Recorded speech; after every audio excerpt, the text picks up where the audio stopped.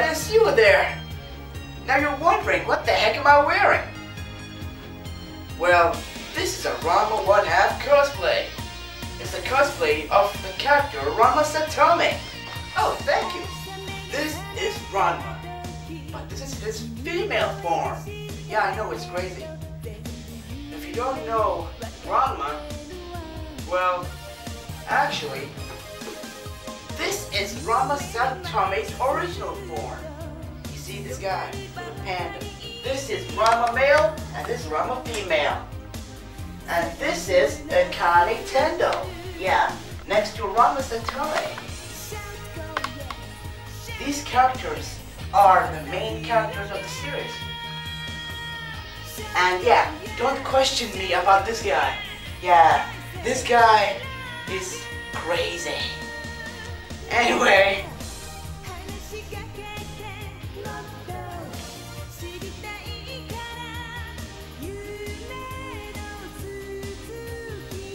What was that? So, you're wondering what Ranma 1/2 is all about. Well, allow me to explain in a nutshell. Anyway, Ranma is the main protagonist and title character of Ranma 1/2. Ranma, a 16-year-old teenager who is the only son of both Nodoka and Ginma Saotome. In the beginning of the anime, you can see female Ranma and a panda. I'm going to explain why he turned into a girl and who is that panda. He and his father went to a training ground in China named Josenkyo. It's known as the land of the cursed springs. Not knowing this, and not having patience to listen to a warning from the local guide, Ginma attempted to train with Ranma atop the bamboo pools, which jutted up out of the pools. When Ranma knocked Ginma into Shamonichuan, spring of drowned panda, he was surprised to watch a panda emerge from the pond and leap into one of the pools. Ginma, now cursed, was able to hit Ranma into Nayanichuan, the spring of drowned girl.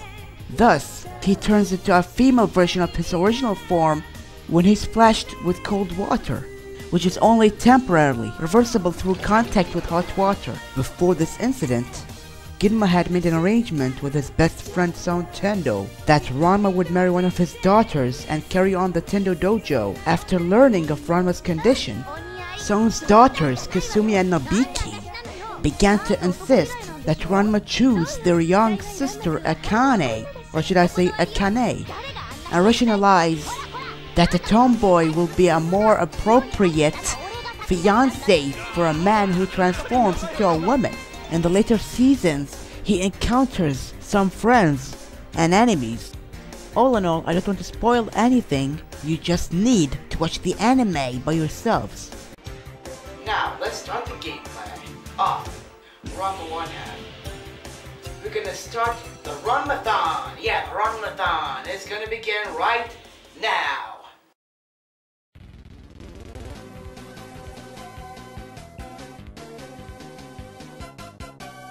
First things first, let's talk about the title screen.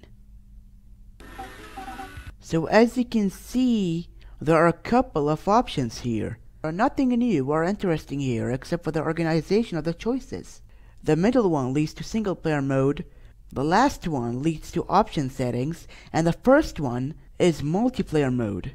They are hard to deal with at first, but you'll get used to it. Anyways, let's move on to the game itself. First thing to see here is the character selection screen. You can play as the two forms of Ranma in any stage. You'll be given a chance to choose before each battle. There are 8 stages to go through plus 2 bonus stages, like Street Fighter 2's format.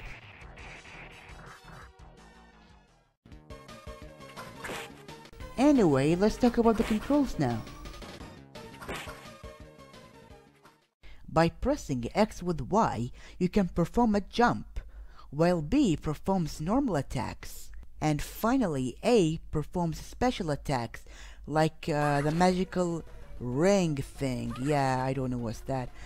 Anyway, you can also block by pressing L or R, but there was a major complaint about the jumping system.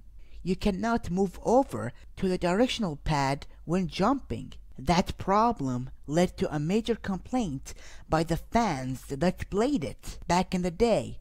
In addition, you can play as secret characters by pressing L and R together in the character selection screen, or should I say the versus screen. When the game was released in the United States and Europe, the whole game was changed. I mean literally everything, starting from the title of the game to the story. What pissed me off is that the characters were changed too. I remember playing this version when I was a kid. I used to like it, because I thought it was original and I didn't know what Ranma 1/2 was at the time. The game was changed to appeal to the American, or should I say the Western gamers in general, but most of them were mad about it when they realized that the original was better made. All in all, I give this game a 4 out of 5 for its decent graphics and beautiful music. Anyway, let's head on to the next game.